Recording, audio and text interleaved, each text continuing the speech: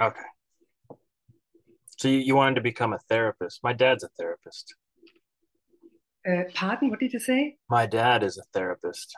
He's a Yes. psychologist Okay. for 40 Yes. years. Yes. Great. Well, I, as I told you, I never wanted to become a teacher because I always interpreted myself as a student, and I still am, and I will ever be. And as a teacher, in the very end, I was a student too, a teacher who learned by the students. And well, um, why did I become a teacher in the very end was because I was afraid to become an artist. An Um, artist. well, of course, I thought I was not good enough as a painter or drawer or a singer or a musician or a writer or an actress. And of course, I was afraid to starve to death as an artist. Yes. So, and as becoming a teacher for creative subjects, I thought, that's a good compromise, right? Mm. Um, yes. Um, and then when I had that training as a teacher, I realized that I really liked to work with the students, right? Their humor, their honesty, their vividity. Can you say that? They are so vivid, right? Yeah. Um, yes. And then I said, okay, it is really a good compromise. And well, already in my study, I dealt with alternative systems Mhm. in our German education system. But in the very end, I decided to enter the public school system. Like here in Germany, we have that saying, Gang durch die Institutionen, Mhm. to change something. That means to step into the system to change it. Mhm. Possible, right? It was one of the sayings in the 68 movement here, the Mhm. students' movement. Well, I was too young for that time, but I was very influenced by that thinking. Yes. Okay. And then I said to myself, well, I could work in those alternative schools. Great. There are many. But, well, I came from a comprehensive school and I liked that liberal atmosphere there. Well, I was in a very good school in Cologne, Mhm. which was, by the way, a model for one of the Berlin schools I worked later. And this also modeled that Cologne school. So they worked together. It was very interesting to meet my headmaster in a conference at my Berlin school. Yes, my headmaster from Cologne. Mhm. Well, yes, concerning your questions, well, I always dealt with those ideas of alternative schooling. Mhm. And in the end of my first examens, I did a research work about the question, what did pupils really learn for their life in their schools? I did it at not my my pedagogical teachers, but at a psychologist teacher, and he was very proud of all those statistics. Yes, and he told me to do it in that statistics way and Mhm. to correlate the boys with the girls and the religions and the ages. And I was totally overwhelmed, and he did not get that I was overwhelmed, and I did not get that he did not get that I was overwhelmed. And in the very end, I did not succeed this Yeah. research because of my not succeeding the statistics work. It was a pity because it was really a good idea. We have here in Germany Gerald Hüther. He is a scientist dealing exactly with that question. Well, and I say Mhm. years later, what are the pupils actually learning for their lives, right? Yeah. Um, because when I was in my 20s, I already felt like, what have I learned for my life in my school? Yes, okay, art, music, English, French, all those subjects I liked. Mhm. What did I learn concerning solving problems, getting in touch with people? And actually nowadays I think doing my taxes. Yeah? So I all those really realistic stuff to deal with, to cope with. Yes, Nothing. instead I learned formulas and rules and how to survive examinations. Yes, and Yeah. how to play tricks on the teachers to survive. Yes, that's why of course I realized the tricks of my pupils as well. Mhm. If they did it well, I overlooked them, right? Because that's also yeah, Y- okay. You Yes. know, see, I tell you, I used to survey my students, and this is a college courses, but I would ask them um, for like 2 years. I'd say, what are the things you wish you had learned, right? That you didn't learn in school. What do you wish you had learned? So the number one answer across like I don't know 1,000 students was I wish they had taught us, financial information, how to do our taxes, how to get loans, how to do, they all said that. They all know what they don't know and wish they had been taught. And then like the number two was a little bit split between men and women, but for men, the number two answer was useful life skills, like how to fix things, how to do things that would be useful to them. And then for women, actually, it was interesting. It was basically psychology, like how to deal with depression, things that how to manage Mhm. your life and stress, things like that. And pretty consistently, they answered that. Like those were the top responses every time. Um, and when you think about it, those are good answers, right? Like how to manage relationships, how to deal with depression, how to deal with stress. Those are really important life skills. But Yes, yes, and well, by the way, when I did my first examen, and I had to to repeat my examination work, I just did a theoretical one, which was about what do I think that people should learn for living a good life. And that was interesting because that was the basics for my work as a teacher. And that was um, Transaktionsanalyse. It was this problems before everything else. So if there is a problem, it has to be solved in the group before people can manage anything else. Yes. So this group dynamics about, well, what can you do to feel good in a group yourself? What can you do as a teacher? Because if there is a relaxed, anxiety-free atmosphere, you are open to learn, even for me, math or chemistry or physics or all that stuff, right? And well, and I stopped my training much later as a teacher because there again, I did not succeed my examination work in my first run. I had always those perfectionism um, expectations to myself. mhm. And because of this kind of burnout already in my 20s, I needed more time to end my second examination. You need two examinations here in Germany first during your university and then during the training of becoming a teacher, right? So and the first school I entered was in Bonn, a private school, and the director asked me, headmaster, headmaster. Head, oh well, is headmaster the correct word? I think I don't know what it is for Germany. Here, they generally call it the director or the principal Yes, or director.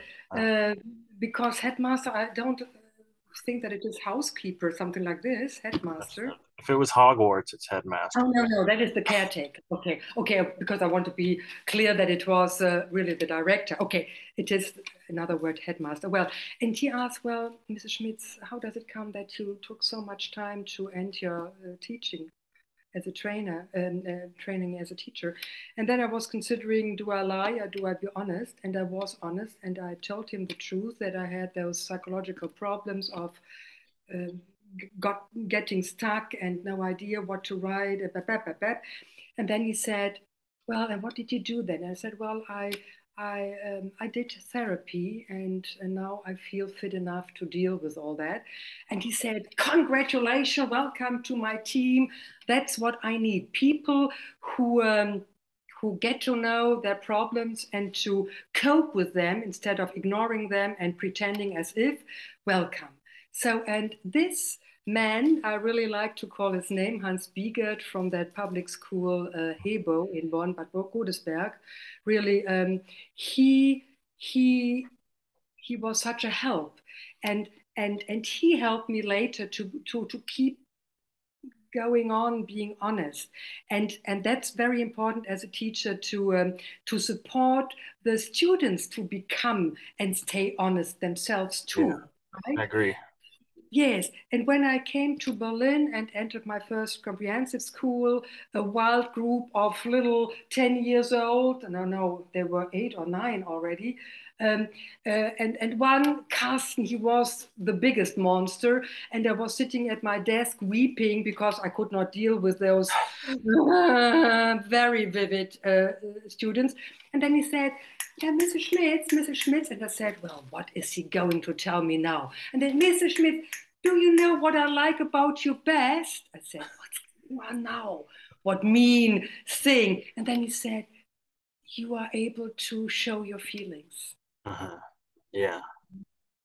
So So, it makes you real. yes. So, and showing your feelings, being honest, helped me throughout my life as a student. I did not learn it, yes, like we spoke about it, to show up openly, to tell somebody that you are depressed. But that's the beginning to be able to cope with it, yes, to Yeah. really name things and to stand up for it. And if people uh, may not support you, they are not the right people for you, or Mhm. that would not be the right school for me. And it was the right school. It really helped me to become confident in all what I did. So the Uh, administration was supportive of you. very support. Well, it was a very little school, 20, I think, maximum colleagues. And it was an old villa close to the River Rhine. You could listen Oh, that to the sounds ships nice. passing.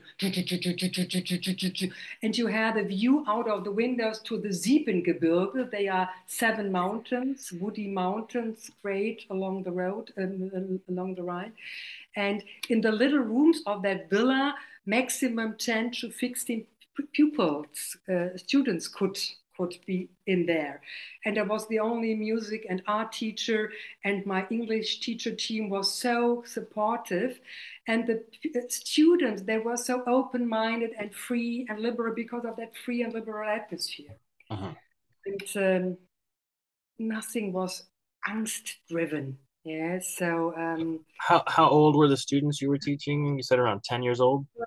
well, I started, well, the school started at class 7 to 13, class 13, and my students were students from class 7 to, well, sometimes also till 13, but I was not allowed to take the exams of the very older ones. Yes, so my education focused on class 1 to 10 normally. Yes, but I also were deputy teacher for the older ones sometimes. Um, well, and the age was about 13 to maybe 18 Okay. sometimes. Yes, so, and well, have a look at the notes. So let me Well, ask you, how do you get, like, are these students taking your class? Are they selecting your class or are they required to take your class? they required. They Okay. were required to take the class. Well, it is a very restricted system in Germany. You have to take special classes. Um, um, when you are going to pass your final exams, the last 3 years, there is a system of choosing subjects. Yes. And me in North Rhine-Westphalia, in Cologne, there was a time in the 80s, no, in the 70s, where you could really choose a lot. That's why I did not have chemistry or physics in my final exams, but English and French. And if you had two subjects out of one area, here languages, you could choose religion, religion to withdraw a subject you did not like, which was the natural science for me. And in my fourth subject, I had pedagogics, social science. So this was a great time. So I had only mathematics, but I think only till class 11. And then I could even leave out mathematics. So I had subjects like all those creative subjects.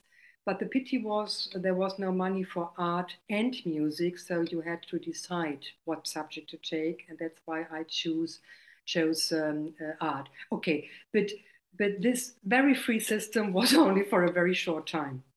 And well, I can only refer to Berlin. Here it is a strict system, what you have to do. Um, that's why I always told my students if I had to pass my exam and my final exams here, whew, my grades would not been that great like it was years ago, right? So they have to do math till the end and German and one language, at least one language. But if they do their Abitur, they also have to have two languages, of course. Yes, mostly English and French. Yes. Language isn't really a requirement here. I mean, they learn English barely. They study it for 12 years and they're still terrible at it. Their own language. Yes, yes.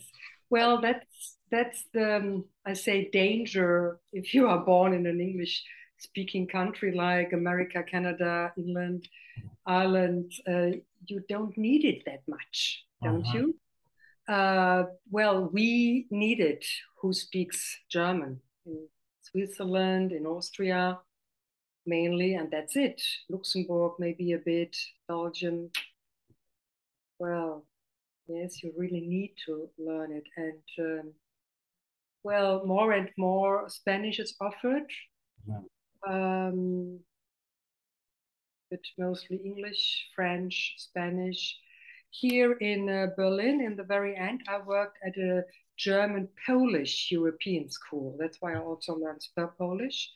Um, there are many European schools here in Germany, especially here in Berlin, every kind of language. Yes, Italian German, Spanish German, Russian German, Greek German. Yes, and But of are course, those languages offered at the public schools though, or is it a more limited selection?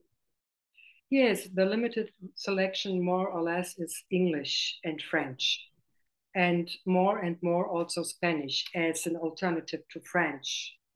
Yes. Como debe de ser. Yeah. In my school, it was amazing.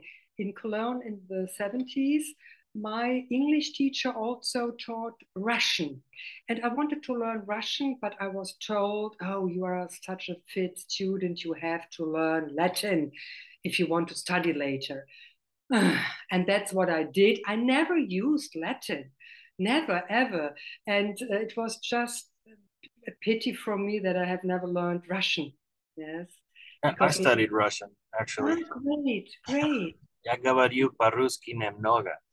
Ah, uh, I used it a little bit when I went to Ukraine years ago. yes, there they speak well, sometimes more Polish than Russian, but well, Ukraine is a mixture of Russian and Polish somehow. The Ukrainians say, of course, it is more Polish, but it is, of course, I think more. You may Yeah, say that. depends on where you are in Ukraine. Ukraine was, Yes. who knows how it is now. I was like in Kiev, it's still pretty Ukrainian, but the further you go east, like in Sumy, where I went, pretty much almost everyone spoke Russian, like or much more Russian Ukrainian, we'll say. Yes, you Um, are more on the eastern part, right? But how did it come that you learned Russian at school? I wanted something interesting, and so I was a history major, and you have to major in a or you have to have like a subdivision in another culture. So I studied Russian history and Russian language to fulfill that requirement. It's just I've never been big on American history, so I like world history. I teach American history now, but I've always been a like I like Rome. I like the we'll say the off the beaten path, Chinese history, Japanese history, Russian history. I like to know a Yes, little bit of everything. US history is not that interesting to me. yes, yes. Yes, just looking at your family life. Yes, you are very open to other cultures, ethnics. Yes, that's the way how we got to meet each other and train, right? Yeah. You know what's Talking. fun? One of the things I tell my students, it's like, your life is a lot better if you have social skills. And I, like I've noticed this generation that's coming, and it could be the school system, it could be just the society, and the fact that everybody grows up with cell phones now, but they're not good at talking to people. They're not good at making friends. Like my cousin, she came down here. Her daughter went to college here for a year, and she made like one friend in a year. And I'm like, man, I can go on a train and I'll make friends with the people sitting next to me. Yes, and lasting friendships, right? Yeah, Even if we and have but I, not met each other yeah, in ever a few since, years. but we kept in touch. Yes, and well, that's actually something the younger people maybe are not trained. Yes, so in this world of online dating, especially, you can ghost very quickly, very Yeah. easily. Yes, this anonymity, this being anonymous, and this yes, which is totally opposite the way I described what is important to me. Yes, to show up. Mm-hmm. Um, though my my perfectionism sometimes really gets in my way, or sometimes much too often. Yes. Yeah. Um, for example, I wanted to create an online course. The topic is interesting. It is about the power of self-love, Uh-huh. from sabotage to self-support. Everything was set up, but I did not go on online. Yes, because in the very end, oh no, This this or doesn't. that, and I'm not good at the technique, and um, yes. So I think I have to undergo my online course myself first, from Let me know. sabotage. I'd love to take a look at that. Ah, yes, that's fine. Um, well, um, well, back to my experience with the school system. Well, it is very restricted. Of course, you have to do this and that.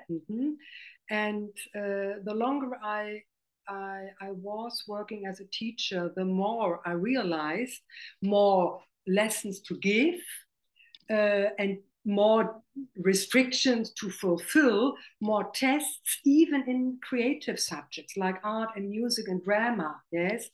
So what I did was, well, having a lot of arguments with colleagues, and also controls of colleagues, because they found that the marks of my students were much too good. Mm. And then I laid open the way of controlling my pupils, and they were kind of amazed because there were a lot of controls. But, but the way I controlled was together with my pupils, Mm. or students, better to say. Um, for example, in the end of each week, we discussed the oral production, and we discussed for those who had some problems what they could do to improve, and all the written tests, they were firstly prepared very well, and they were more or less also group works like essays.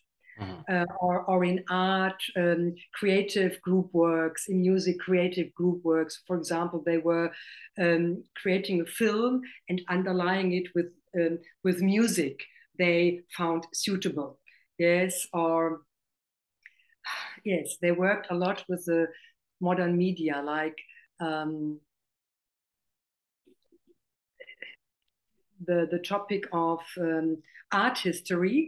And I presented some pictures throughout the history of art, and they could choose as a group one painting or drawing and put it somewhere in a film they made, but not the picture itself. They replayed the picture. Yes. For example, maybe you know that a painting of Magritte, where you see a person standing in front of a mirror and he does not see himself in the mirror, but himself from behind. Yes, so the surrealism. And so, for example, the film of the student started with that image, and then the boy on the first row turned, and it was clear it was somebody else, and then the role play started, or the scenery of that video, right? So,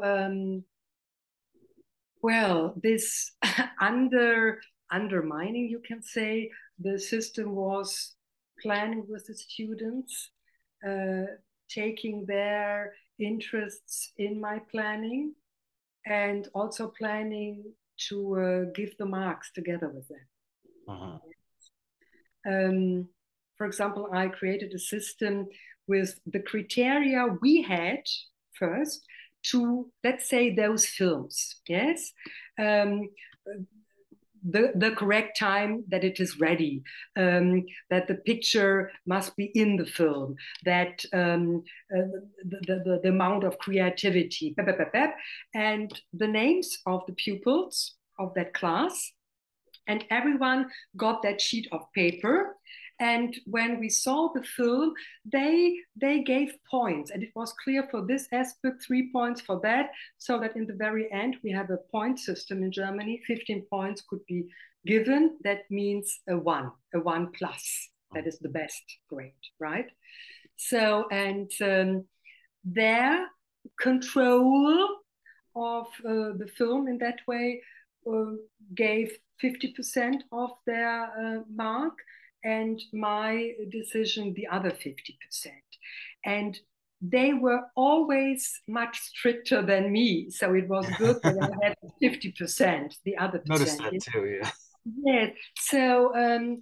So this feeling of being involved and have also power, yes, to decide the topic, the method, and even the mark in the very end, that was one of many reasons pupils said they felt angst free.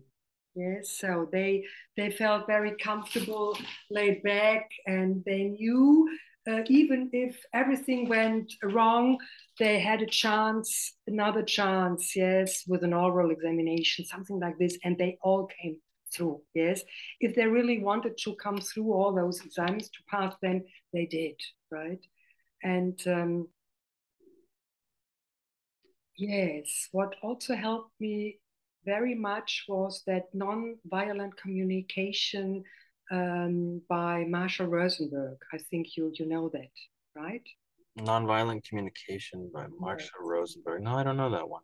Oh, that's so helpful because if you deal with that, you learn that we all have wishes and we want them to be fulfilled, our needs to be seen and heard and met.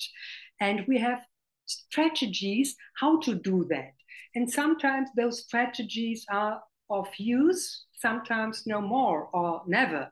And first, to be aware of our needs makes it clearer why we have some strategies. For example, the pupils we dealt with the strategies first, with the needs, and a boy said, for example, I need to chew chewing gum, which was totally forbidden, chewing gum, and then he said, well, but if I chew it, I feel more relaxed, and I need to be relaxed. Mhm. And that's why I said, okay, then chew chewing gum. So we had many new rules in our classroom, but it was clear that by leaving the classroom, there is a world of other rules. Yeah. And they had to throw out their chewing gum into the dustbin before leaving. Yeah. What was really amazing that in the end, I did not see anyone chewing gum. Yes. So because they were allowed, yes. So that was, or one always said, I well, I can't do it with my chair here. I want to swing on my chair. Yes. Yes, that makes me look like crazy, but then others said, well, but my need is to concentrate. And when I see you doing like this, I cannot do, okay, can you do it a bit softer? Yes. So yes, so that everyone more or less could, well, the best need, of course, what I would like to sleep longer and keep in bed. Yes, I said, well, that's a problem because this I cannot fulfill. Yes, because there is a duty to go to school here in Germany. We all know.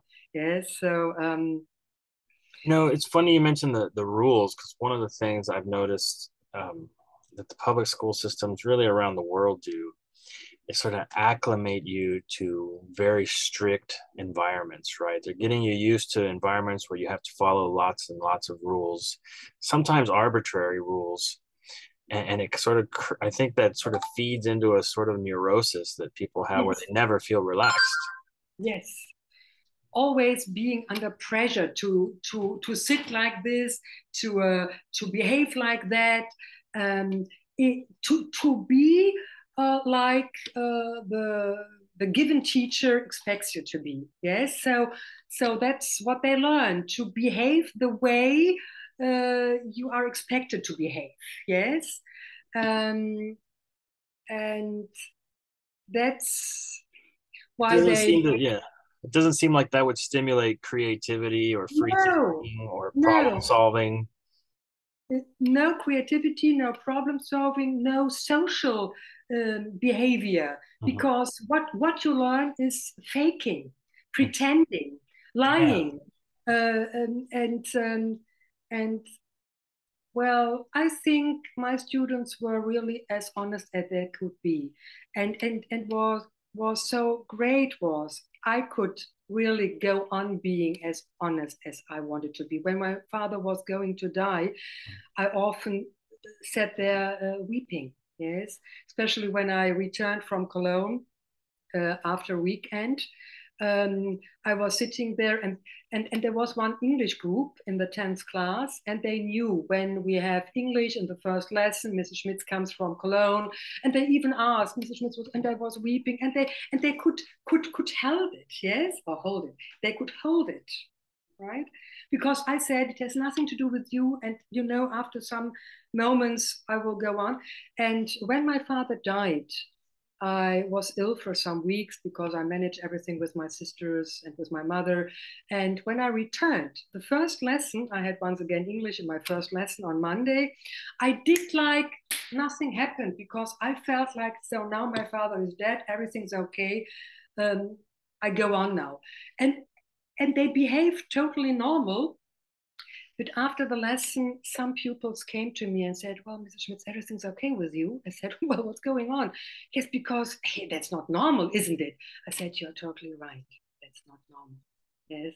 And you did not dare to ask me. Yes, Mrs. Schmitz, everything's okay? Well, we do it now. I said, yes, thank you. And the next lesson, I said, thanks to some of your classmates, I will tell you something. Yes, and well, this always including my personality as well, information about my life and also about my wrongdoings. Mhm. Yes, also by saying I was wrong, I'm sorry. So important. Well, this refers once again to what I already dealt with in my study. This being honest, showing up, um, um, and even when I sometimes felt like showing up, yes, in that first job interview with Hans Biegert, I was really shortly about to pretend as well. But I have always made the experience, thanks especially also to Carsten, being honest is the way to get in touch to people. Yeah. And if you get in touch to people, they trust you. And if there is this relationship of trust, they open up. And especially as a teacher, if you can open people, they are open also for learning, and also for learning some boring stuff. Grammar is boring stuff, and sometimes learning the chords and the notes in music, or how to mix the colors in art or whatever.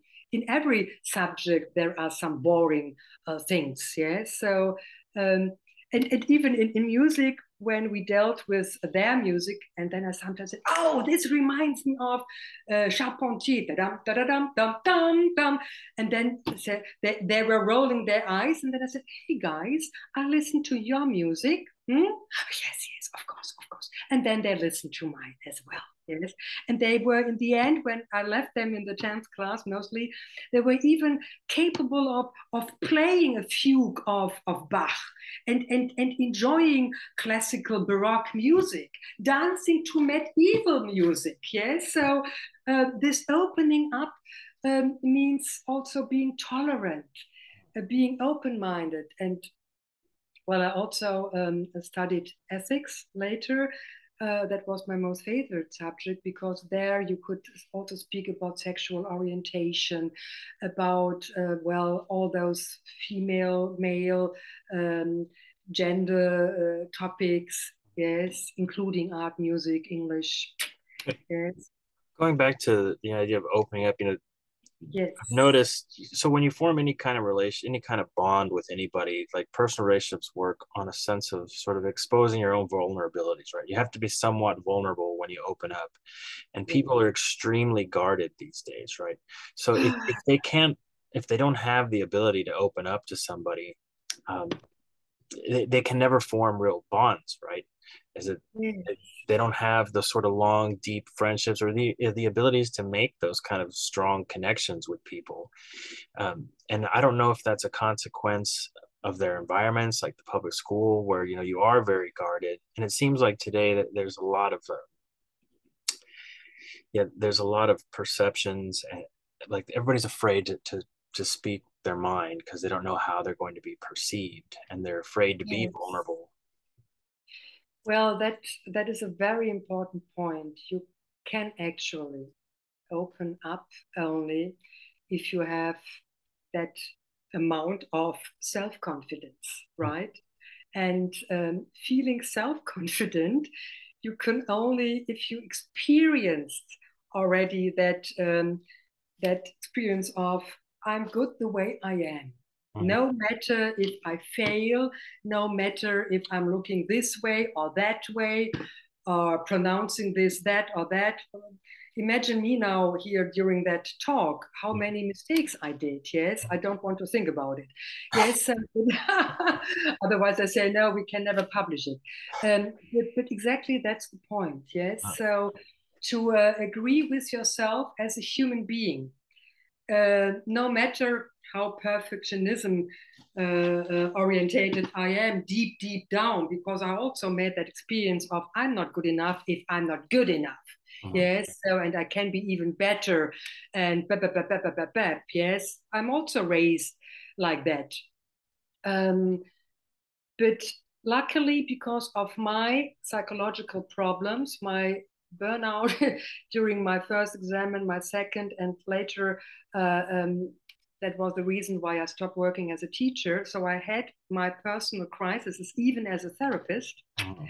Um, Maybe as a therapist, because I thought everything would be okay if I just do some work out of the kinesiological things, or EFT or everything like that. That worked, but just to function longer.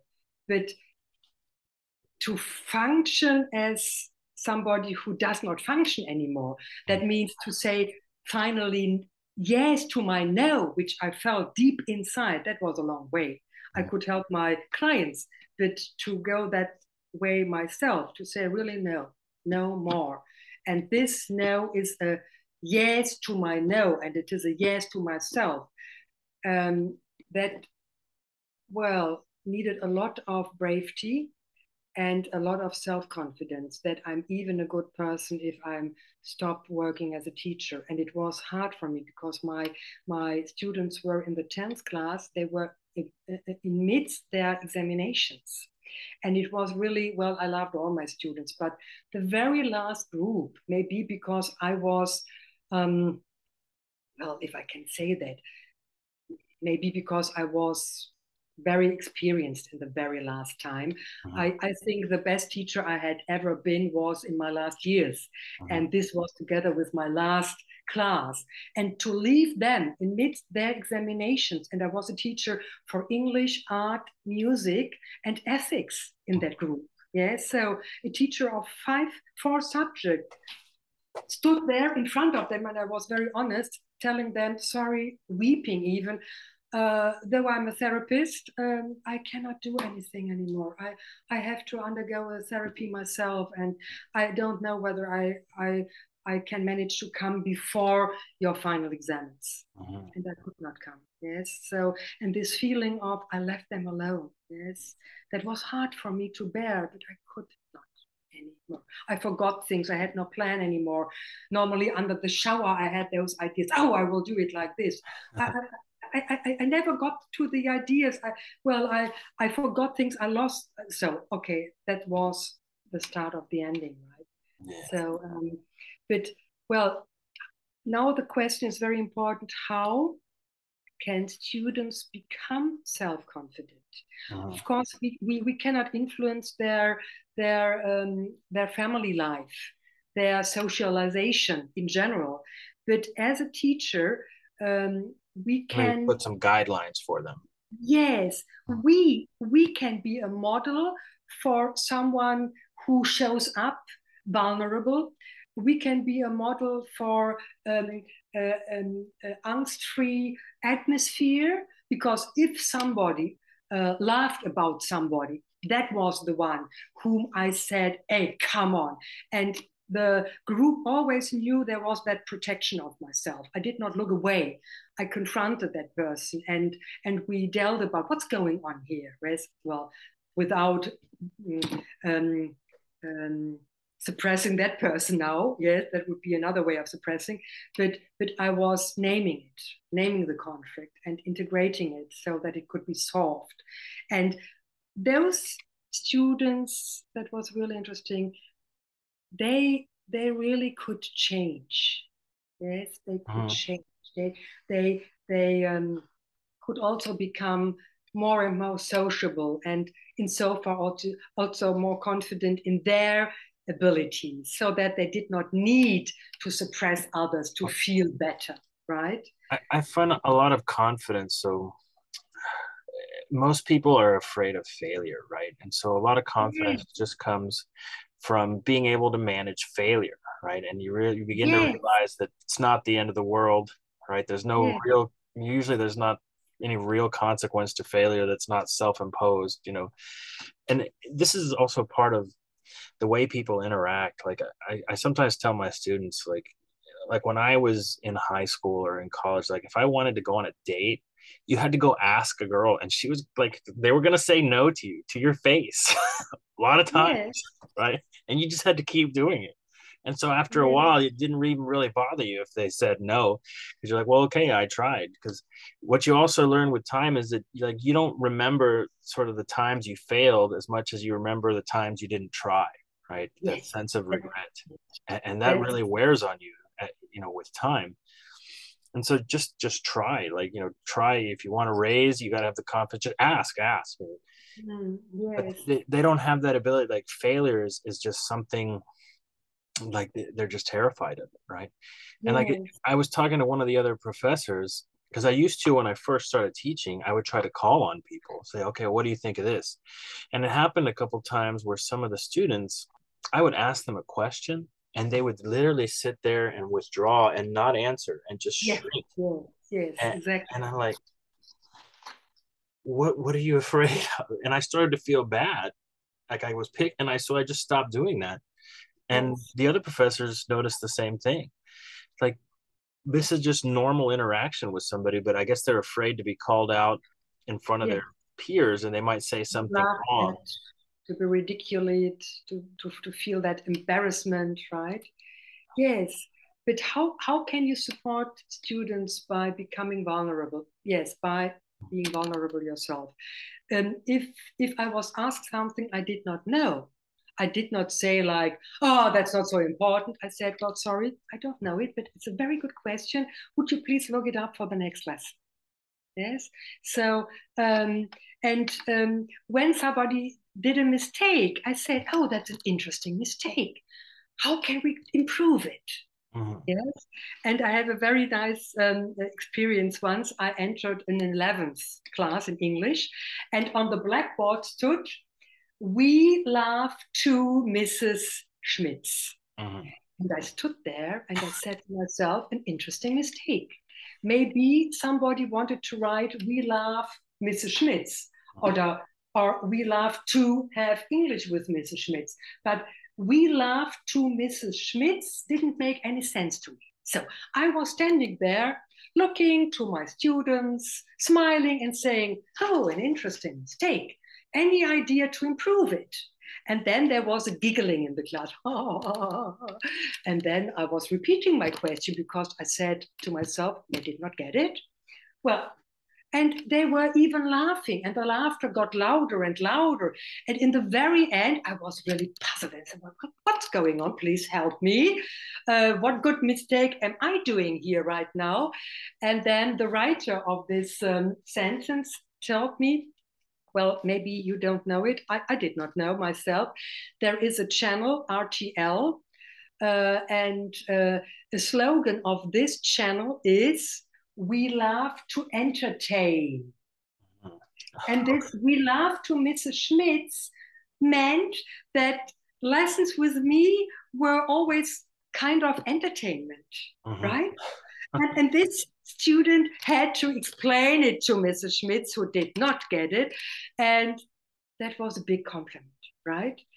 And well, this getting to know that I was somebody who was entertaining, though vulnerable, though making mistakes, though not knowing a lot, yes, um, that being human, Mhm. yes, and and that makes an learning atmosphere really interesting, obviously.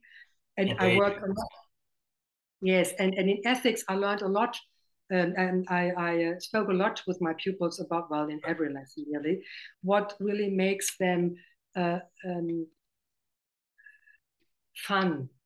What is fun for them learning? What makes it much easier? And that is an atmosphere of not having to be afraid to make mistakes, to be supported with the idea in planning the lessons, in correcting the in giving the marks. So this being in a democratic, more or less uh, democratic, free atmosphere, in a protected atmosphere, no anxiety to be ridiculed, embarrassed, blah, blah, blah, and to laugh a lot. Mhm. Yes. And sometimes we laughed so much that I really had to say, okay, back to what was our topic? Yes. So, yes, and coming to the beginning, where I started, I wanted always to be the therapist and the artist. And in the end, I realized I was the therapeutic teacher and the artist as a teacher. There I was on the stage.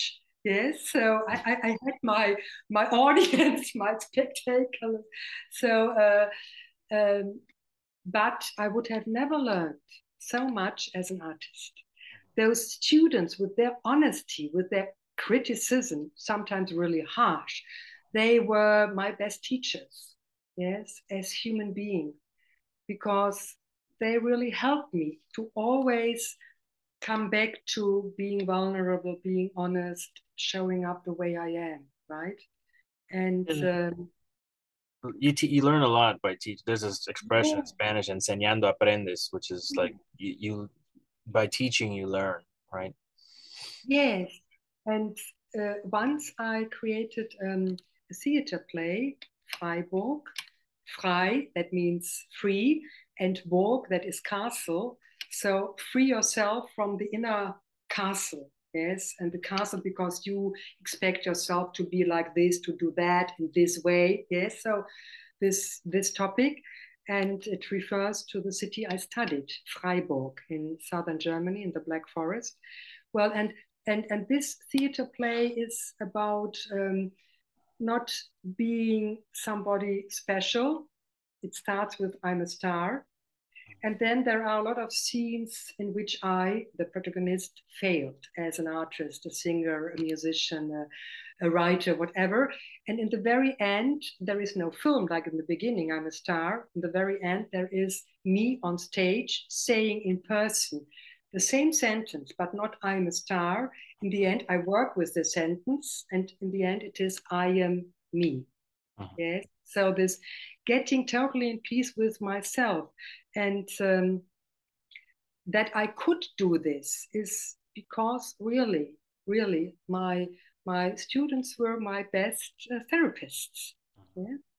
They mirrored my self doubt, and they were in the very end the one who said, "Well, Mrs. Schmitz, you are the artist, you are the musician, you are yes," and they supported me to believe in myself when I did not. Yes, so and.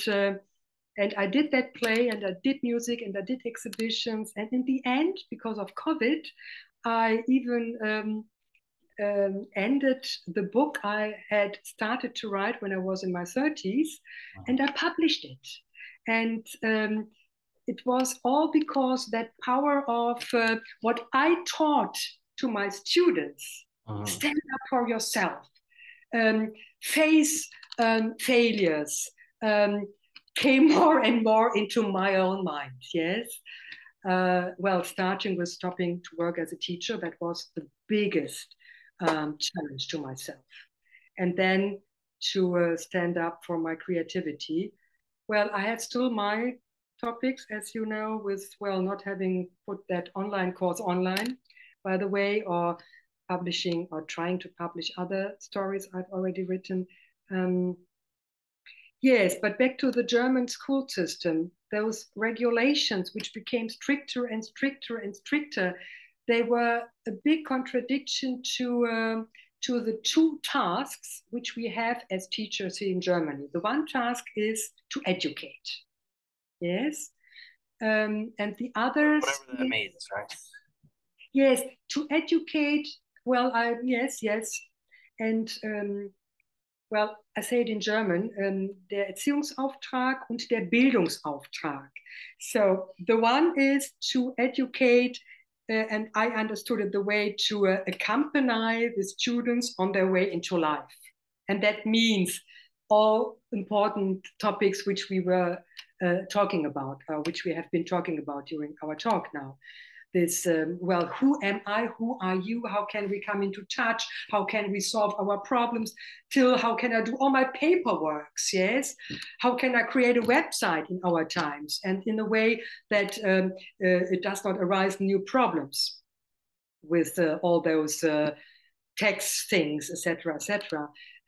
So this is what I understood mostly about my job: to accompany them, to education as to teach them to live a good life. And that means to be in a good contact with yourself and the others. And this conveying knowledge is the other part, which to me, it was always the much less important part. Of course, I taught them the language and stuff in all the subjects I taught them, especially drama was my most favorite subject, which I did not learn. I'm not an actress, but I played theater all the time. And when teachers saw me on stage, I also was allowed to teach drama. That was great because, well, there you could put also the art and music in it, and ethical problems, yes. So, and even English in scenes. So I'd like to hear more about, you said you taught ethics, right? Which is something that has kind of disappeared from the school system here. They just don't teach that really, anymore. oh yeah, yeah, Yeah. And like to give you a compare, one of the things I focused on, I remember I told you I was building a curriculum. So the Japanese school system, I came to learn that they don't actually take any tests until they're like in fourth grade, and the entire early education is focused on how to behave and ethic. Like they make the kids clean the classrooms and clean the hallways and clean the bathrooms, and so they're teaching them community, right, in a sort of very sort of hands-on ethics, right? Don't throw things on the floor because you're going to have to clean that when someone else does it, right? Be considerate of your sort of fellow man. And I was like, wow. And here in America, like they just don't teach ethics. Like it's not even an option. I don't even know where you can take it. So, and I feel like they really should. Like, so I'm kind of curious, what did you teach there in Germany? well, first of all, it was part of every lesson, yes, to leave the classroom the way we found it. Yes, I was happy to have at least in English one room where the pupils came to my room, but I had also to leave that room for the art room, for the music room, for the drama room, and sometimes I had ethics in other classrooms. So I did not start before the room was clean. Yes. And I did not leave before the room was clean. So that was part of, and hopefully of every teacher's lesson, as well as a good German was part of every lesson. Yes, of course, not in English, but in all the others. So I always took the folders with our homework. I also did written things in music and art, or the productive things they did in music and art or drama. So I always took the folder and I corrected their German mistakes. And I really wanted to give back, wanted them to give me back their folders so that I could see their work on the corrections. So I was uh, uh, a kind of strict teacher in special areas. That means how socialized they were, how nice they were to each other and to themselves, and how they took things seriously. Of course, but all the other staffs they were included. Yes, but there were some rules like, as you said, well, I I had pupils, and I put it into my theater play, by the way, because once I came into the classroom and there were all paper boards on the floor. And they said, well, we have to clean it first. And no one wanted to do it. And then I said, well, what's going on here? And they said, well, I do make the beginning. And I started doing, and then they said, well, you do it well, you can go on. Yes, because we have a cleaning system here. Yes. So and in the background in my theater play, theater play, there is this off writing. What am I doing here? Yes. So I was often asking myself, what am I doing here? When I was confronted with pupils, with students who because they existed, who really thought the whole system had to work for them. Yes, and they had just to sit and get information without intervening, without well, doing their part, being responsible for their contribution as well, right? And those are all like accountability is a very Yes, common ethical theme, right? Accountability. Are you accountable to yourself, to the people around you? Are you a, yeah, you mentioned like being a good German, you know, what does that mean? What does that entail? Does that mean you're yes. considerate of the rest? You're orderly. Uh, you know, whatever that means. I mean, like in Japan, being Japanese means you are considerate of the people around you, right? And that is a Yes. view that they have of themselves. And they don't hold you. They assume that like it's Japan's just kind of its own little world. But there's a lot of interesting things about Japan that are, I think, admirable, and you could theoretically I don't know if you can duplicate Japan, but you could adapt some of those things, like, you know, making kids clean the bathrooms certainly goes a long way. If you go to a bathroom in Japan, they're always spotless, right? People really take care. It's amazing. It's like, so. Great, great. Well, German students never clean the toilets, by the way, but that would be interesting too. At least, um, well, I think the more social the school is, the more it is also mirrored in places where there is no control, like the toilets. Mhm. Yes.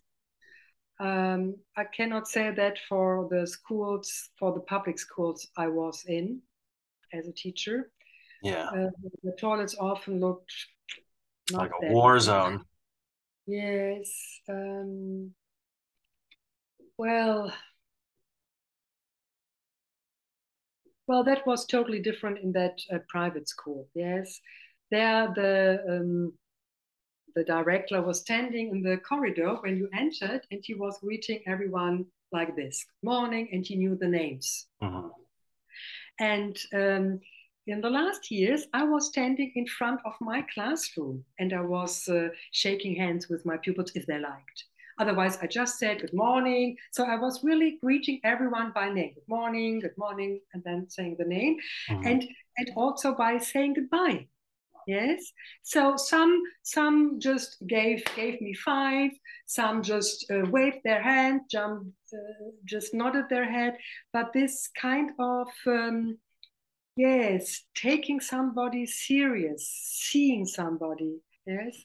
So yes, but A lot of interesting questions there. I mean, yeah. yeah, you know, there's a guy. I don't know if you're familiar with him. There's a guy named John Taylor Gatto who I stumbled on a few years ago, and he used to be a he used to be a teacher in New York, and he was a teacher for like 30 something years, and he won all these awards for like teacher of the year and stuff.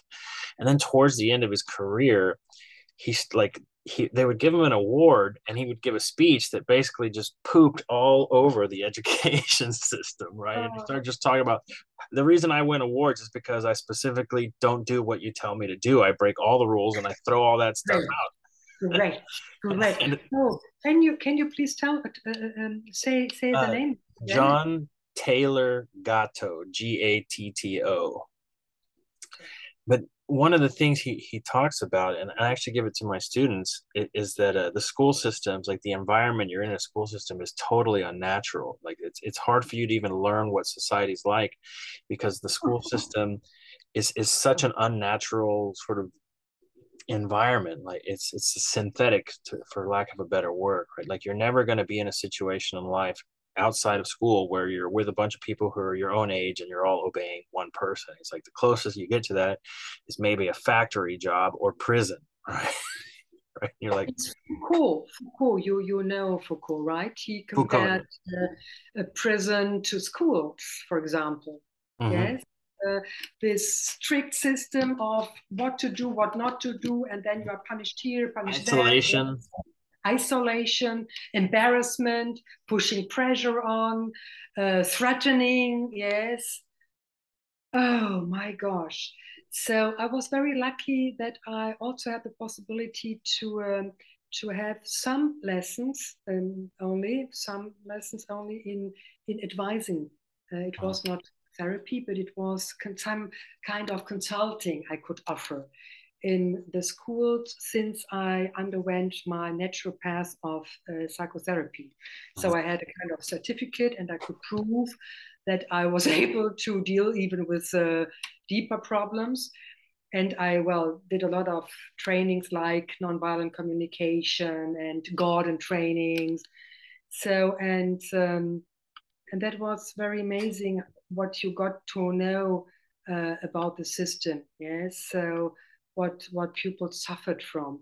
And well, they only went to my place when they really felt like wanting to do it. But some teachers came with them, right? So Peter has to, and then, well, I said, well, come on, goodbye. And then I said, well, what is the problem? And well, I could do this and that. Would you like to do it? And if he said, no, I don't feel like, I said, well, it's okay. Then it has no sense. Yes, start working if you don't feel like. But well, for example, then I said, well, but what do you like to do instead of blah, blah, blah. And then, for example, he said playing the drums. And I have never played the drum. I said, well, I see whether the music room is open and it's free, and there was no class inside. And then I set him at the drum set, and I let him first play the drum set the way he could. And later on, he was interested in getting to know a bit. And I taught him to play the drum basically. And then he was the first to come to my consulting. And in the end, he got that kind of confidence to really cause that teacher coming to me saying what's going on with him. He's kind of changed, yeah. So because he could do a little bit he liked, yeah. Yeah, that's always the path to getting people to learn things too. Like that personal interest in some way, you can. Yes. It's sort of a stepping stone to learning other things. And Because people, especially also pupils, students, they want to learn, but but here they have to learn and special things in a special way. What what what would it be to just go somewhere where you just may learn what you really want to learn? We would have so great medicine and doctors, architects, teachers, whoever, carpenters, hairdressers, fashion designers, whatever. Every job has its importance, right? And I'm so happy about all the people who clean the streets because I could never do it because I have such a sensible nose. I could never do it, even if it were paid yeah, with much money.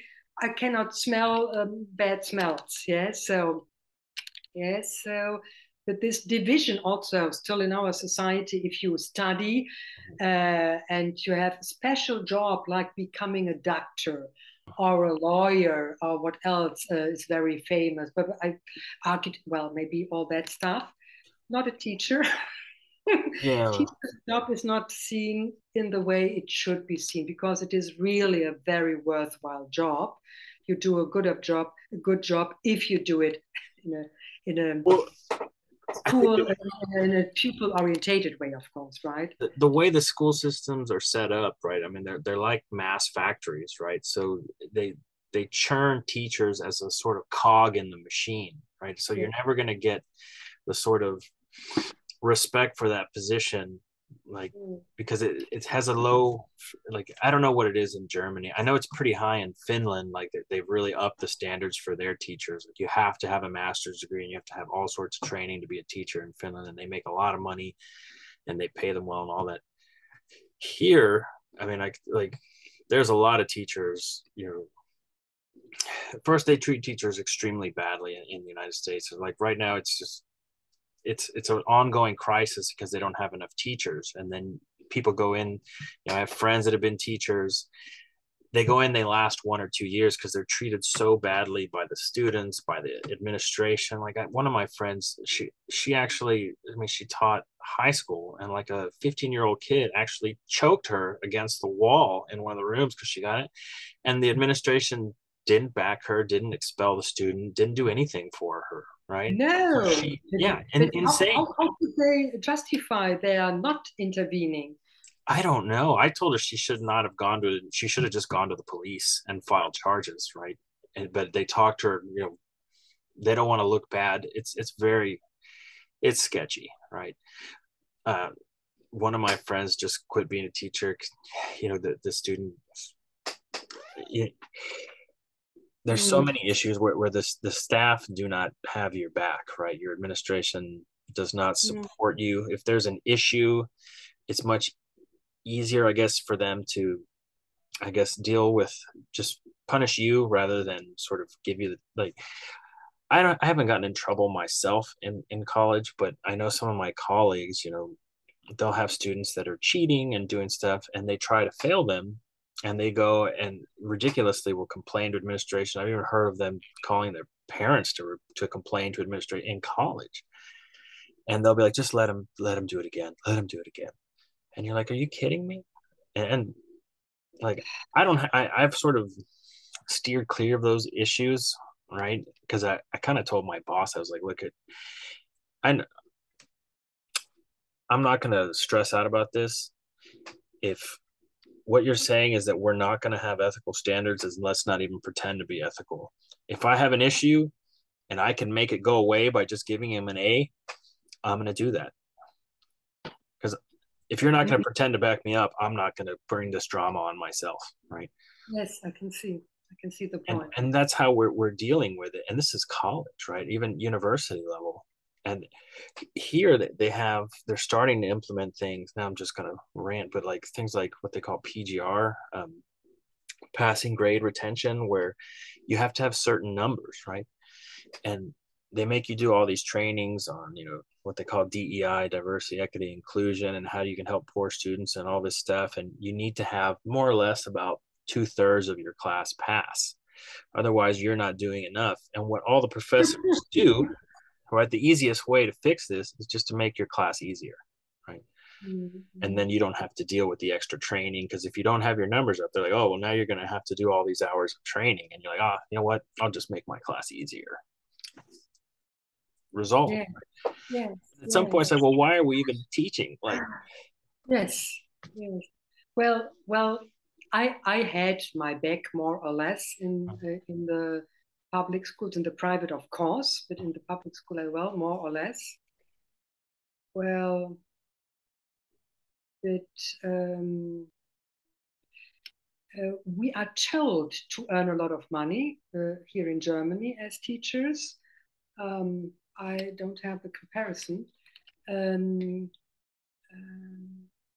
But as somebody who left the school years before the original ending of my school career, I lost a lot of money. I'm a retired one already, right? And I get a pension. But money was never my topic. That's why I always reduced to make my art, my music, my theater. So that's why I don't suffer much. But times ago, it was different. When you retired earlier, you did not lose that much money. Yeah? So, well, but because of COVID and all those regulations, even more regulations, many teachers did not want to go on working as a teacher. And that's why the regulations concerning getting a civil servant is lowered, or the money you can earn got a bit higher. So they tried to find some compromises. But well, and because of COVID, I think many people realized that the job is not that bad, because they had to do homeschooling, yes? And they realized, oh my gosh, what do they have to do? They don't have only one or two or three, how many kids you have, but 30 maybe. Well, at my school, it were maybe about 20, 25. But I also had classes with 30, but also in that public school, in that private school, maximum 15, yes. And later, I thought to myself, why didn't I stay at that school? Yes, okay, the income was much less, and it was not clear how long this school could exist. Yes, and of course, when the wall fell here in Berlin, 89. Yes, 89. That was my door opener to go there where I always wanted to live. As a student already, I wanted to go to Berlin, but I returned because it took so much time to enter the city and to leave it because of the wall, yes? And I like to have freedom, and that's why I returned to Freiburg and then changed just my study at university to pedagogical high school, where I could continue with pedagogical studies and psychology, but put also beside English, art and music. Yes. And from all the cities here in Germany, just to say that, that means Cologne and Freiburg, Trier, where I did my training as teacher, and Bonn.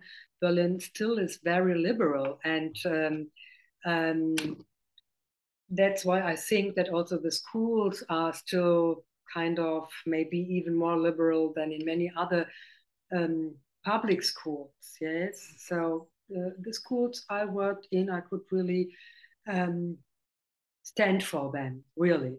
Even if there were some problems with, well, with every kind of problems you can have at schools. Um, But you were still given autonomy to sort of design your own curriculum within some framework, right? Like, yes, well, there were, of course, all those plans, but I interpreted them very freely. When I started as a teacher here in Berlin, I first tried to discuss it, to lay it open, what were my ideas. And then I had totally uh, many problems. And then the older I got, the less I said, but the more I did my way. Yes. So, yeah. um, yes. That's what I learned as a college professor early on too. I was, first they tell you to do this, and then I was like, no one's really checking up on my class. I can kind of teach what I want. Yeah, no, really. But it was important to tell my students that this was uh, our space, and there are many other spaces Mhm. here at school and in Berlin and in Germany and in Europe and everywhere in the world. Mhm. And it is important. That's also something you have to learn to adjust the way you want to live the life you want to live. Yes, so and that has nothing to do with faking, but to stick to the most important rules. And some rules are without any sense, but to have a discussion because of these little unimportant agreements you can make, that is also some kind of wisdom. Yes, that's why I said if a teacher wants you to throw out the chewing gum, I would not start a fight because that's not really important, isn't it? Yeah. Yeah. So and so there were some things I said to myself, okay, but it did not really touch my inner values. Yeah. Oh, by the way, in my lessons they could always eat if they were hungry, and they Sure. could always drink. I just said, please stick to water because water is really important. If you drink Coke or something like that, which contains a lot of sweet that does not make your brain work the way it could work. And they also tried to discuss that with me, and I said, okay, then I don't allow you to drink anything. That is your decision. So there were strict rules in some ways, yes, because I could not support drinking sweetie drinks, for example. Yes. Now So it's, can they have their cell phones, right? Can they have their cell phones? oh, yes, that was another topic. And with me in the very end, well, there were classes, they had to come and put their cell phones on my desk before starting. Yes, that was another rule. No cell phone, no using a cell phone. And they had fun to have a second phone, mobile phone. Yes? Cell phone. Oh, like they had fun to have another chewing gum or only threw a bit of the chewing gum into the dustbin. Um, so actually, you could not fight anything at all, totally, yes. But then I said, okay, if you feel better now, showing me your second. What is your need which must be fulfilled? So then I Yeah. put it like this, and then after this for once and the other time the problem was less obvious, at least. Yes. So well, I was no magician. Yes. That's what we're like. What is so important? That's the thing that gets me with people and their son. And it's not just kids. Like it's a lot of grown people. Like they always have their cell phone out. I mean, you go to dinner, there's like you see people like a table at a restaurant with four people and they're all on their cell phones. Like, why did you even go out to hang out with people if you're just going to be on your cell phone? Yes. Yes. So what is going on with the cell phones in the States? They're ubiquitous at this point. My So, policy, and this last year when now I'm teaching online, but earlier this year I had in-person classes, and I really starting to rethink my cell phone policy because originally I told them, look, you're adults. I'm not going to tell you what you can or cannot do with your cell phones. Just keep in mind that I do see you, right? And if I'm lecturing and I see you I with your cell see. phone out, I remember you. And you know what? To be Yeah. honest, I kind of hate you, right? Like that person you are on the inside, I hate that person because you're being rude to me. And I'll remember that. So next time you ask me, can I turn this in late? I'm going to be like, no, I don't think so. But this semester, I mean, a lot of them, they still had their cell phones out and would be reading. And sometimes I'd be like, why are you here? Like, I don't take attendance, right? Sometimes I give you pop quizzes, but if you're just going to come here and play on your cell phone, you can just stay home. Like, you're just here to insult me at this point. Well, how old are your students, by the way?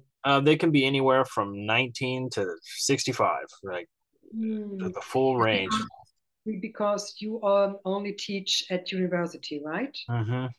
Yes. Oh, that makes such a difference, doesn't it?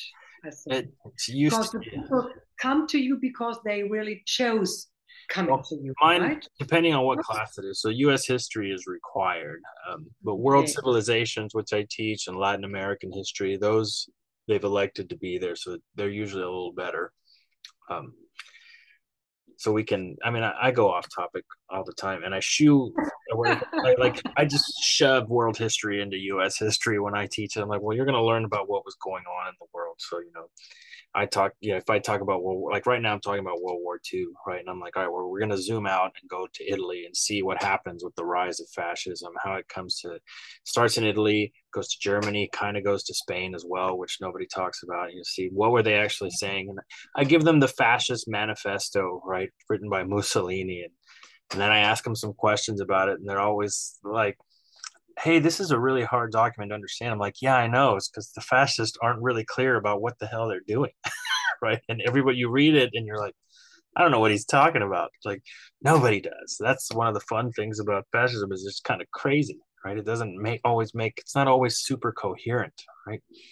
But they kind of, point is that they learn a little bit about Italy, a little about Germany, a little bit about Spain as they're learning about U.S. history, like how we get to World War II, what's going on, Japan as well, right? I've been including that.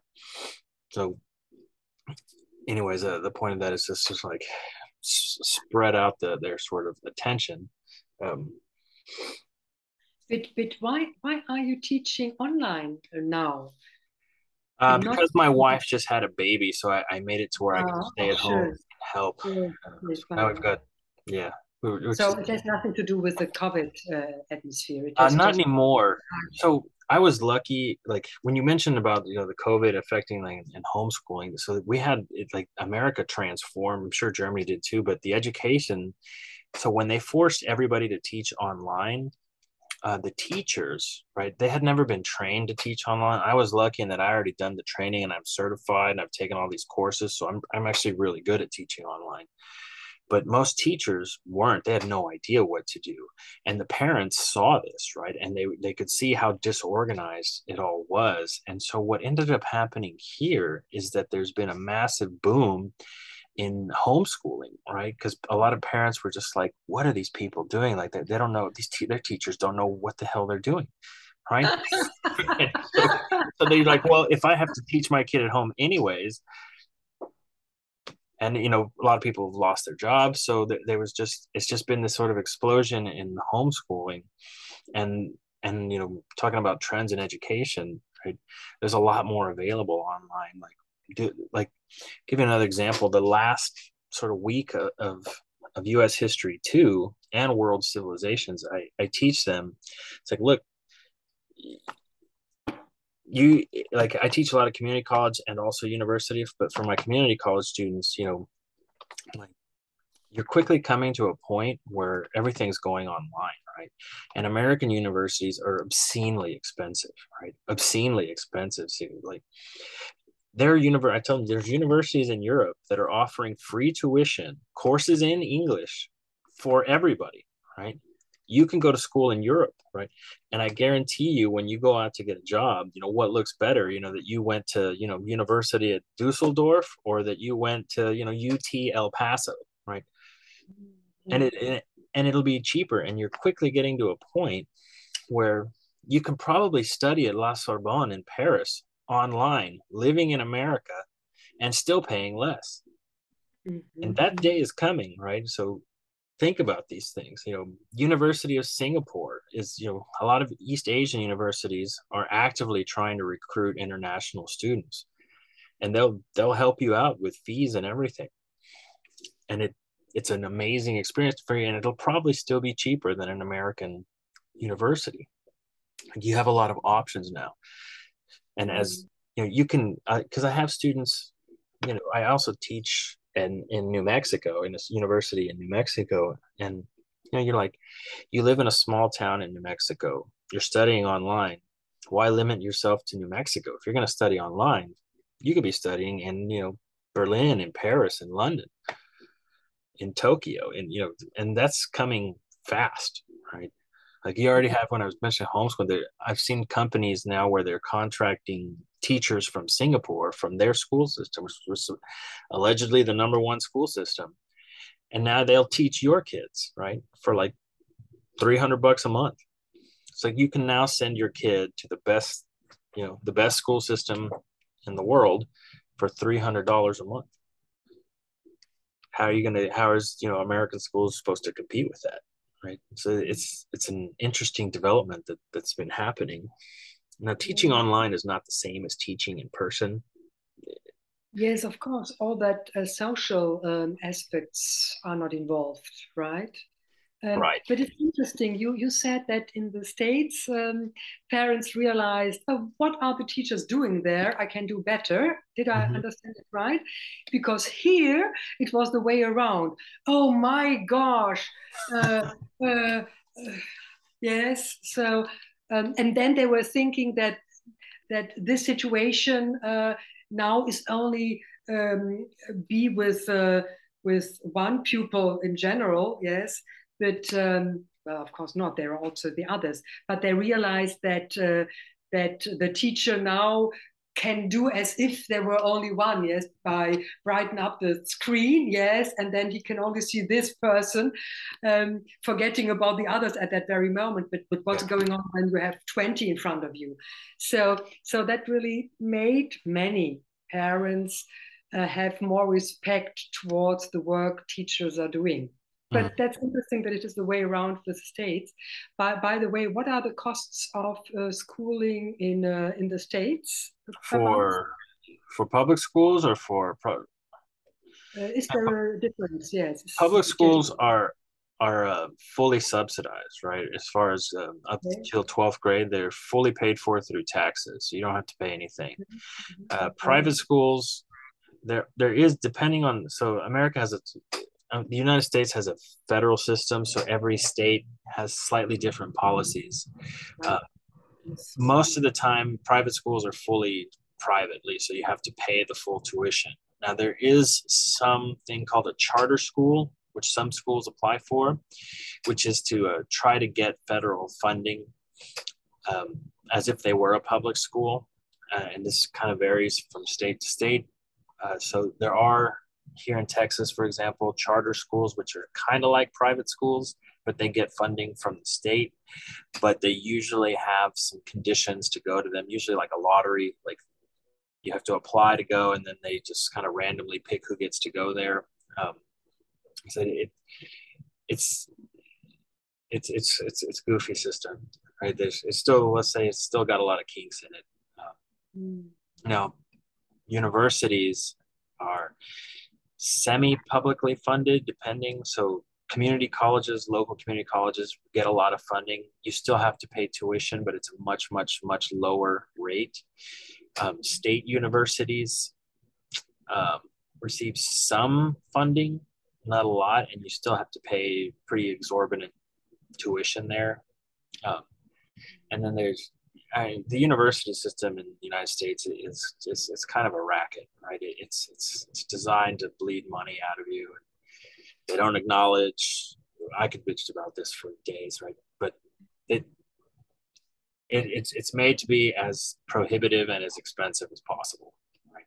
Mm. It's not like I know there's a lot of universities in Europe that are just fully subsidized. I mean, even La Sorbonne is like 300 euro a semester, right? Here, you're looking like the local university here where I live, UT San Antonio, you're probably going to pay in the neighborhood of $4,000 a semester for a full load of classes. $1,000 a semester? How long does a semester last? Half a year, 4 months. Yes, with us, yes. Okay, here it is 3 months, and then 3 months break for writing works or studying. Yes, so it is also one semester, half a year. Yes. Yeah, here, so you have a fall semester, a spring semester, and then there's a shortened summer semester. Mm. But yeah, they make them insanely expensive, beyond all justification. Mm-hmm. It's a rapidly, so what it creates is a problem is nobody can afford school, so that there's massive student loans given to you at increasingly abusive interest rates. And so now student debt has exploded to be the highest, more than automobile debt or credit debt, right? And so it's starting to become a problem because people aren't able to pay back their loans, right? And people are, you got $70,000 in debt for a degree that gets you a job that pays 35K, right? So it's increasingly a problem here. We'll see how, we'll see how they deal with it. Usually, the great, that old Churchill quote about Americans says you can always count on Americans to do the right thing after they've exhausted all the alternatives. Yes. So they might eventually reform the education system, but not until it completely breaks. Right? Mm-hmm. So we'll Well, see. here the system has just improved by making new regulations. This you have to do, that you have to do, and this way, and more pressure. And it is amazing because there are so many research works telling all that we were discussing about, right? The importance of all that what we're discussing about. Of course, with introducing the subject ethics as as um, um, um, as a duty lesson, that was kind of a good step. It was a substitute for religion because only some chose religion because that is free here in Germany to choose religion or not. I don't know whether it is everywhere the case, by the way. Well, but to leave that problem behind, ethics arose in the school system, and to me, it is a really good decision because there you can talk about all the subjects we were talking about if you are a teacher who dares to speak about love or death or coping with disease and with loss and with all that. You can also hide behind topics like the comparison of different religions or more philosophical stuff, yes. But to me, it was the door opener to do things like inviting pupils to sit in front of each other. Two pupils sit in front of each other, and I asked them, "What do you think may we do now?" And maybe due to my way of teaching, they said, "We say to each other compliments, one after the other." I said, "That's a great idea." I did not think it at first. And so they started to do this, and they arose a fantastic atmosphere. And then I did what I wanted to do. And then I said, "Now, for just 1 minute, I'll look into my mobile phone. you just look into each other's eyes without doing anything, just looking into it's an experiment, and we will see what works. And oh, they were kind of strengthened by all the compliments, and they really went into that experiment. And some were, of course, a bit giggling, and some put off their spectacles so that they could not see that clearly. Yes, so they had their little tricks all accepted. And one was left over, and I said, well, you have to do it with me. And the first thing he did was putting the spectacles beside, right? So, and well, and then I said, well, another round. Yes, another round. And in the end, we did this for more than some minutes, 2 minutes, 3 minutes. And then I stopped because I said it was really challenging. And then we exchanged our experiences. And it is really a good way to rise up the atmosphere of confidence and of feeling seen. And they wanted to start the ethic lessons like that. Can you imagine? Great. And then there was the challenge to even take some more minutes. And there is really, maybe you already know it, a research work about if people look into each other's eyes for some time, and the longer the better, they really develop feelings of sympathy. And even lovers, they could feel their love even more. Yeah. So simple human connection. Yes, yes. So, and well, this is what I like to do with ethics. That's what you're not doing, right? When you're doing this, you're not looking at people in the face. Yes, yes. That's why I try to look into the camera all the time, though I know it is a pity I cannot see into your face. Yes, yeah.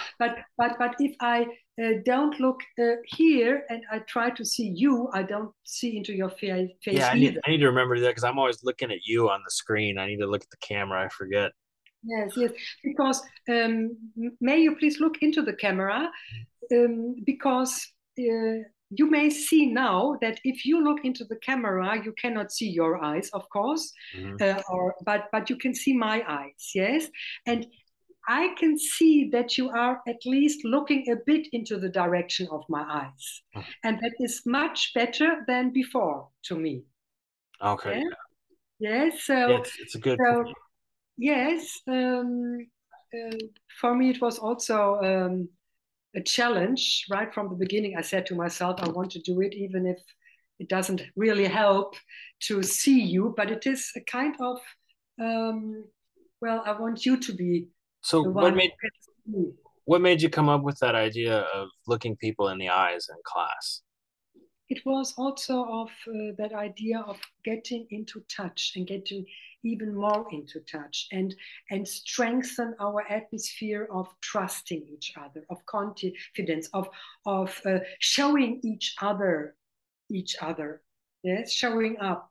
This topic which we always come back to, yes, this vulnerability, this showing up, this connecting, because this is what makes people open up for everything, for learning. So I can tell you that in college, and I'm sure in the high schools, if I tried to do that as a rule, what my administration would say is, you can't do that because that might make somebody feel uncomfortable. So you can't have a policy like that. Yes, but you can do it like I said. I did not go to a totally foreign class. I went there to a class which I already knew, who already knew me, of course. Well, I would still do it. I just wouldn't tell the administration. Of course, do it, and especially as something to strengthen the atmosphere. Yes, the connecting. You can just you can speak about how to connect with people. How well, if you do it in your history class, how do people connect in the USA? Maybe by giving five. I don't know. How do they do it in European, Southern European countries? Kissing here, kissing there, in the air. Yes, there's a lot of kissing, especially in France. It's like yes, kiss everybody. But they do it in the air. Yes, so So this could be a great topic concerning history. Yes, and then well, let's make it. Are you open to a little experiment? Yes, how people can also connect. That is with eye contact, and you can also start the way my pupils did with first saying something nice. It Yeah. can it can refer outward appearance, or if they know each other a bit better already, something concerning their character, and then another round, yes, Mhm. connecting as a first connecting with making compliments. You can say, well, how do they know how to connect? Oh, I don't need to tell you as a teacher how you could do the lesson, but it's just my, well, I like to there is the teacher in myself, right? I would start to do it with how, well, if I would teach history, how do you know connect people in other countries? So, Mhm. and then how do they connect here in the States? And what way is one way you really like to do? Being nice to the other, giving compliments. And then you can start with that, and then an experiment by, of course, you mentioned by looking at each other, you come into contact, especially by flirting, yes. And that's what we are doing, yes. You can also interpret as flirting, but just looking, not without doing anything, like doing this or just looking into each other's A eyes. normal human connection, right? Yes, and this is part of every plan in school or university to be able to cooperate. And this is a method to cooperate better, very easily. Incidentally, this is something that maybe 20, 30 years ago, when we were younger, you didn't need to teach people because we always had to look at people in the face. Like it's something that is like that we have Yes, to develop in response to modern society with phones, right? It's something that you yes, didn't have to take time to teach people before, and now you do. And whether or not I kind of think it should be included in the school system, in a curriculum. Like these simple things make huge difference in your life, right? Like not being able to connect with people and going through life not looking people in the eyes and just being terrified of interactions is going to hurt you in life. Definitely. yes. I agree. I think it is even much more difficult for people to connect Mhm. via eye contact, but it always was, wasn't it? I cannot remember having been able to connect somebody by looking long into their Your eyes. eyes. Yes, so it is. Well, there are some countries where it is even forbidden to look a bit longer into the eyes. I think it is the Asian culture, even, right, or the Arabic countries. I don't know, but it is even like an Mhm. offense, right, or like an attack. Yes, you It's rude. intrude into their It, it, privacy, right? yeah, Yeah, it yes. depends. Asia's an interesting place, and it's like I've also like Vietnam, even in some, not so much in Japan, but Vietnam people will just stare at you from across the street. And they're like, "Oh, look, what are you doing here? You're just," Yes, if not if you outright stay a point bit at you. longer, right? But yeah, Mhm. face to face, they're generally not. Well, it kind of depends on like Japanese are very sort of polite and they'll look away. They're very shy. What we would think of as shy. They won't look you in the eyes for very much at all. Vietnamese are a little different, or well, actually, they're a lot different. But Mhm.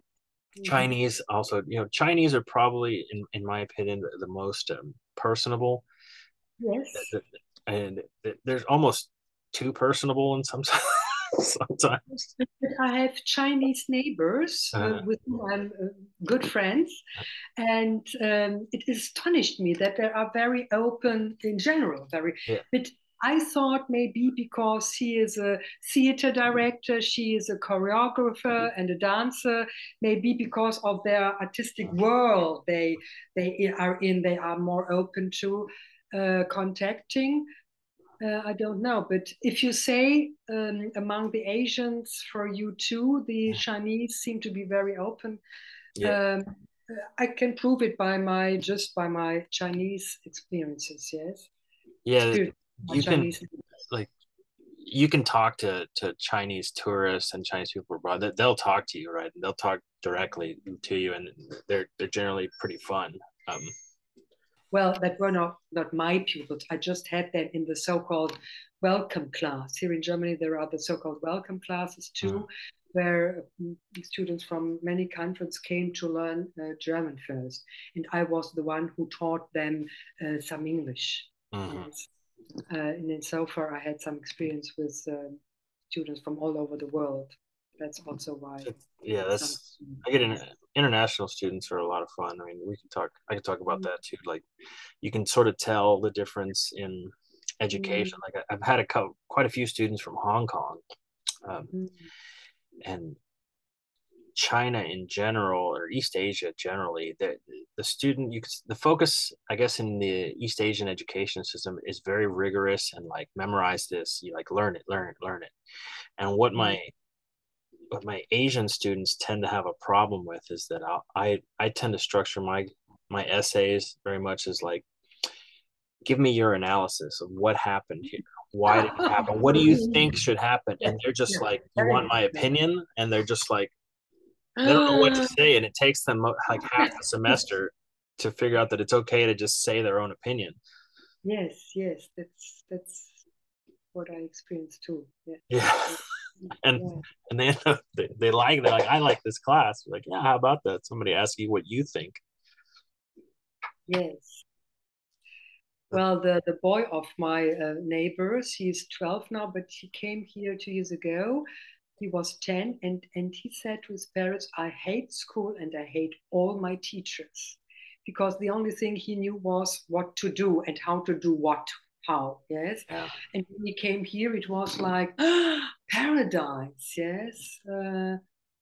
Though I think here are a lot of strict teachers and strict regulations, but everywhere there are also more liberal teachers and more liberal headmasters and systems in the school. And what is good about this, the German school system, that the schools themselves have kind of freedom how to interpret some rules. Yeah. Yeah, some rules.